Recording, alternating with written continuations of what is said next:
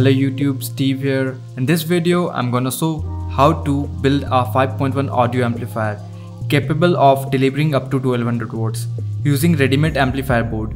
This video is not all about building an amplifier from scratch. This is most likely assembling. This video is only for demonstration. For this project, I'm gonna use two SMPS. One is 24 volt 16.7 amp. Second is 48 volt 20 amps power supply. A BlitzWolf USB power hub for powering the DSP. 3 pieces of DSP. DSP stands for Digital Signal Processor. A 6-channel audio amplifier. Each channel can deliver up to 100 watts. In total, it can deliver up to 600 watts. And it needs 39 volt 20 amp power supply for maximum output. A mono 600 watt audio amplifier. This needs about 48 volt 15 amp for maximum output. And couple of pair of audio cable. I will leave all the part list with purchasing link in the description below, you can check that out. Before we start, a quick shout out to a sponsor of today's video. JLC PCB are the world's largest PCB manufacturer. They offer 2-layer, 4-layer, 6-layer and SMT stencil. JLC PCB has updated their website.